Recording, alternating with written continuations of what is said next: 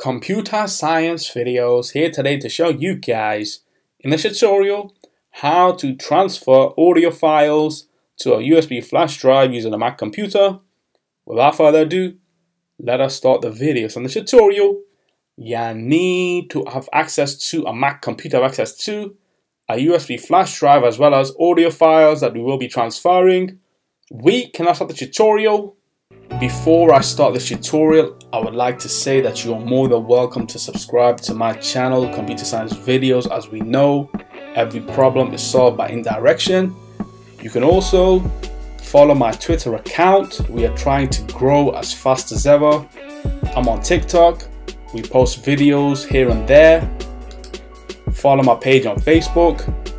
I'm also on Instagram. You are more than welcome to support me on PayPal. Let's now focus on the video. So now let's go down to the dock. Go to Finder. Now let's bring in the USB flash drive into the frame by inserting that into the Mac computer. Wait for that to pop up on screen. There we have it, USB-1. Click on this. Now let's minimize Finder for the moment. Let's now open up a new Finder window. Go within Music, iTunes, iTunes Media, Music, and now we have audio files within this folder that we wish to transfer.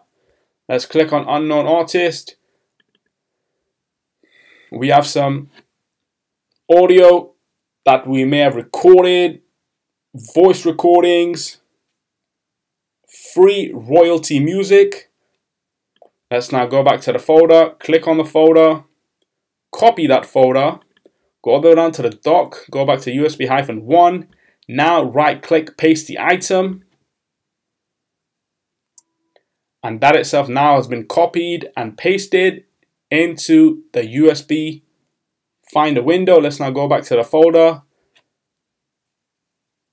force touch, and then rename to audio. And there we have it.